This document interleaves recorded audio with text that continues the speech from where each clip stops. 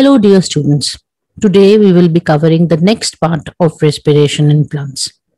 In this, we will be covering the experiments concerned with this topic.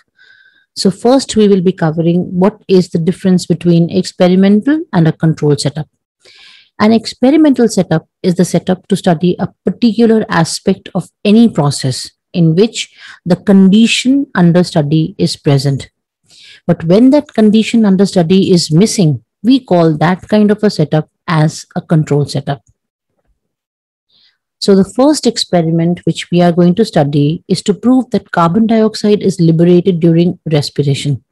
So for this, we have taken a conical flask having germinating gram seeds, in which a test tube containing potassium hydroxide has been hung from a thread. Now, potassium hydroxide is a solvent for carbon dioxide. It absorbs carbon dioxide.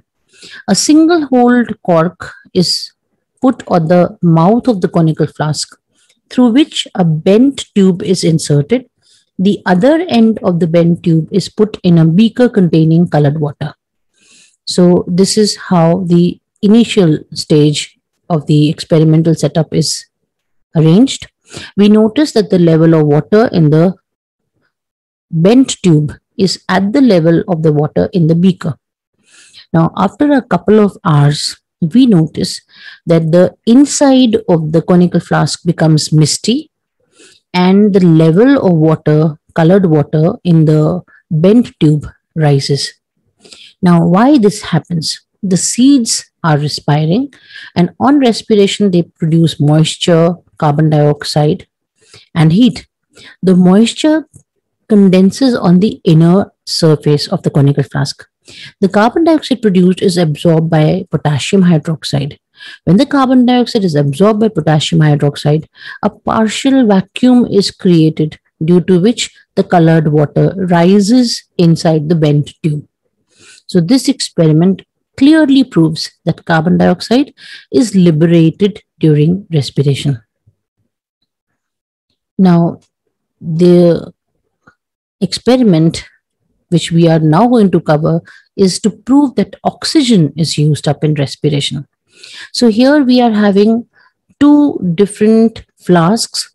In flask A, we have wet cotton wool on which some germinating bean seeds have been placed.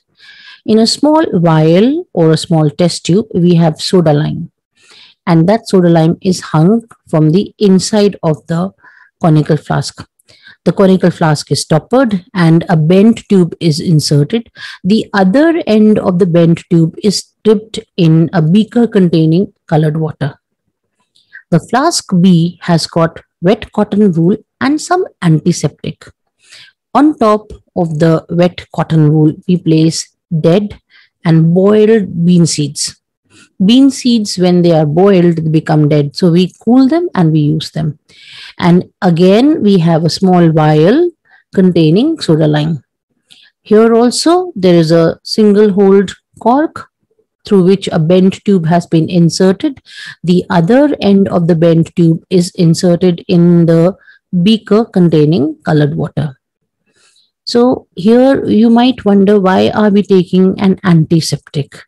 An antiseptic will be used here so that no microorganisms grow on the dead bean seeds when we are trying to perform the experiment. The microorganisms, if they grow, they will perform their own respiration and will interfere with the experiment. So you might be wondering, what is soda lime here? Soda lime is a mixture of sodium hydroxide and calcium oxide. It is basically an absorbent of carbon dioxide. After some time, we notice that the final level of liquid column in the experimental setup A rises. There is a slight increase in the final level of liquid in the control setup, that is the flask B as well. Now, why has the level of colored water risen in the bent tube attached with flask A? It is because the germinating bean seeds respire. For respiration, they need oxygen. This oxygen they are using from the air which is present inside the conical flask and in this bent tube. Once the oxygen is used up, they produce carbon dioxide. The carbon dioxide produced is used by soda lime. So the space which is now created, that partial vacuum which is created, pushes the water column and the colored water rises in the bent tube. Now, in case of the flask B, the soda lime absorbs whatever amount of carbon dioxide is present in the air in the conical flask as well as in the bent tube. So there is a slight increase in the water level here as well. Remember, 1/5 of air is oxygen. So oxygen is used, that much of carbon dioxide will be formed, and therefore there is a considerable rise in the level of water in the bent tube attached with the experimental setup, and only a slight with the control setup, because only 0.04% of air is carbon dioxide. So this experiment clearly proves that oxygen is used up in respiration. So once oxygen is used, the oxygen will help in synthesis of carbon dioxide. By the process of respiration, the carbon dioxide will be absorbed and partial vacuum created will make the water column rise in flask in the bent tube attached with flask A. The next experiment which we have is to prove that germinating seeds produce carbon dioxide during respiration and not dead boiled seeds. So we have two round bottomed flasks. In the round bottom flask A, we have germinating seeds on a moist cotton wool. It is toppered. And in the flask B, we have dead boiled seeds. Again, they have been placed on moist cotton wool, but with some antiseptic. The antiseptic which is used is basically to prevent the microbial growth, which will interfere with our experimental result. We stopper this flask as well. We leave them for a duration of 2 to 3 days. After 2 or 3 days, the flask A is taken and tilted over a test tube containing lime water. The lime water is shaken and we notice that this lime water turns milky. Then in another test tube containing lime water, the flask B is tilted in a similar manner and we shake the lime water. We notice that the lime water in this case does not turn milky, clearly indicating that only germinating seeds produce carbon dioxide, but the dead boiled seeds do not. Now you might wonder, why is it that the carbon dioxide, which is a colorless and almost an odorless gas with a very faint odor, it does not go anywhere. It only passes down. Carbon dioxide is a gas which is considerably heavy. It is 2.5 times heavier than air. Due to this reason, it flows down and enters in the test tube containing lime water.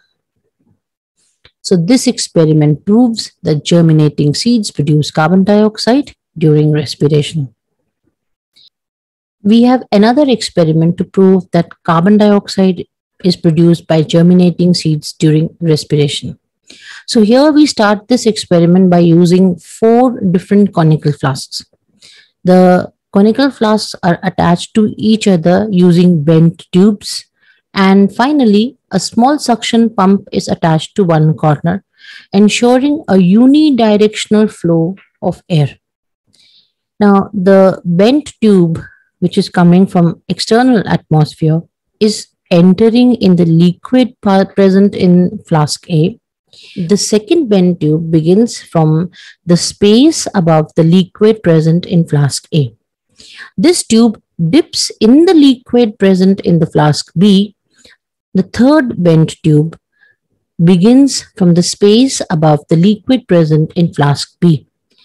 This bent tube is present very close to the germinating seeds, but the next bent tube begins from the space well above the germinating seeds. And finally, the fourth bent tube dips inside the liquid contained in the flask D. And again, the last bent tube begins from the space above the liquid and into the suction pump. Now, in the flask A, we have potassium hydroxide solution. Potassium hydroxide is a solvent for carbon dioxide. In the flask B, we have lime water. Lime water is an indicator for carbon dioxide. In flask C, we have germinating seeds, and in flask D, we have again got lime water.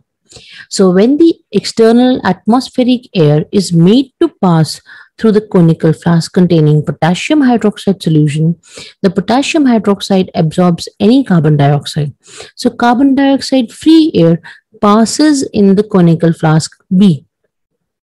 In conical flask B, the lime water does not turn milky. It does not turn milky because there is no carbon dioxide in the incoming air.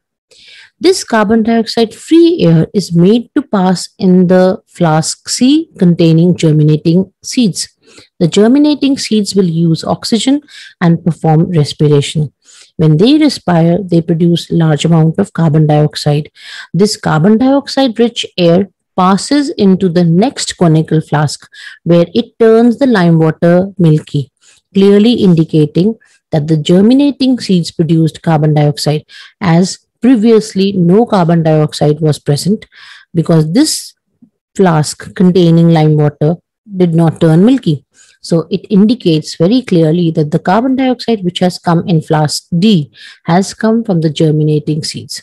So this experiment proves that carbon dioxide is produced by germinating seeds during respiration. Now we may also use this experimental setup to prove that green plants also respire.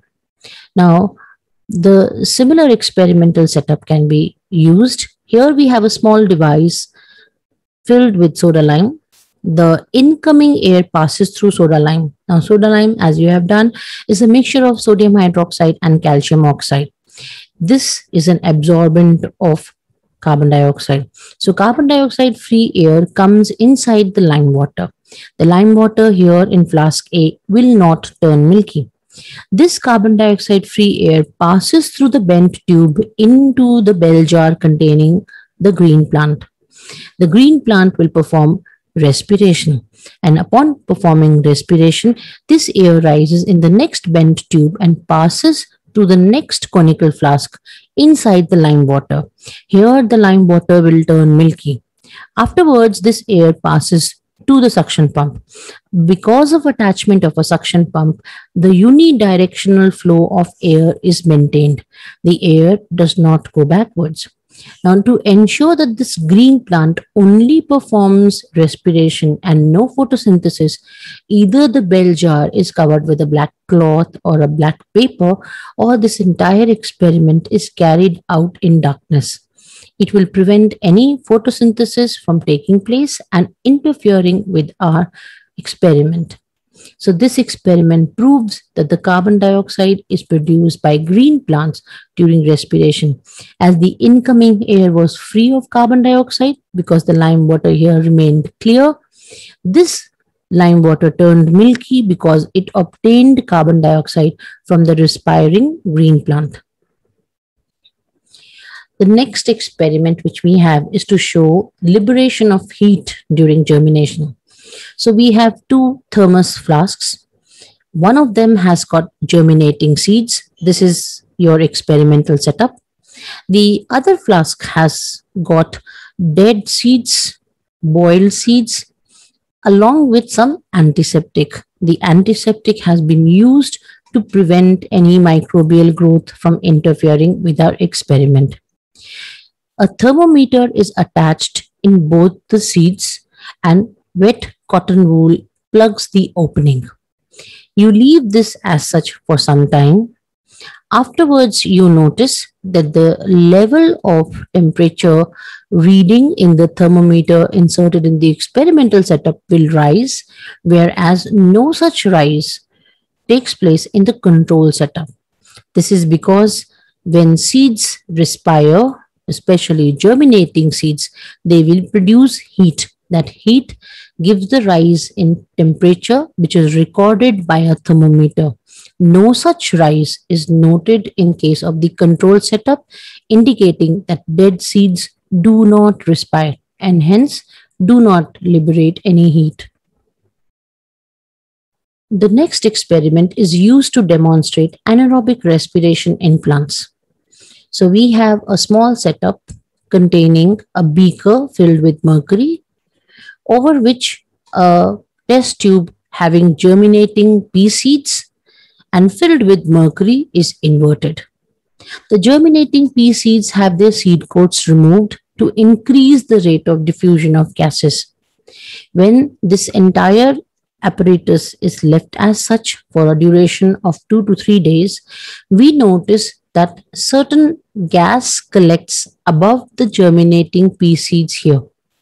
When a small pellet of potassium hydroxide is released at this point, just below the test tube, this potassium hydroxide pellet rises here, absorbs the gas, and again the level of seed comes back to its original position. This indicates that the gas is nothing but carbon dioxide. And it also demonstrates that anaerobic respiration takes place in case of germinating seeds. Here, mercury is completely impermeable to atmospheric air. So whatever amount of carbon dioxide has formed here, it has formed only because of anaerobic respiration taking place in the germinating seeds. So this experiment therefore clearly demonstrates anaerobic respiration in germinating seeds. Now, in the end, we are going to differentiate between the two processes, the catabolic and the anabolic process of photosynthesis and respiration. Photosynthesis occurs only in the presence of chlorophyll, whereas respiration occurs in all living cells, whether or not they have chlorophyll. Photosynthesis occurs in the presence of sunlight. Respiration occurs at all times. Sunlight is not needed for respiration. Photosynthesis uses carbon dioxide and water. Respiration uses oxygen and glucose. Photosynthesis releases oxygen. Respiration releases carbon dioxide. Light energy is converted to chemical energy, and this is stored in case of photosynthesis, whereas in respiration, chemical energy is partly converted into heat and partly into useful energy, that is ATP, for various activities. Photosynthesis results in gain in weight because we are gaining carbon from the atmosphere, and that carbon is changed into glucose and stored in the organism's body. Whereas in case of respiration, the glucose is broken down, converted into carbon dioxide. So carbon dioxide is lost to the atmosphere. So this results in loss in weight. Photosynthesis manufactures glucose. Therefore, it's an anabolic process. Respiration breaks down glucose. So this is a destructive or a catabolic process. So now you can clearly understand how these two processes are so very different from each other. So with this, we have finished the topic of respiration in plants. Hope you have understood it all. Thank you very much, and God bless you all.